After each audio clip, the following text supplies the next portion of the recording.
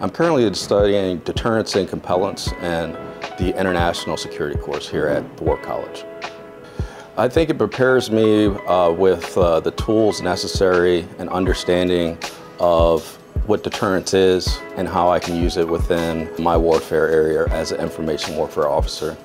Deterrence allows you to see our information environment is changing, where we need stability and consistency. We also need to be able to identify resources that put us in a position to be able to deliver a psychological effect that deters others from taking hostile action against us. I think the stability in that environment and the resources and capability that this course has provided me gives me a thorough understanding that I can move forward with and be ready to take on the next challenge.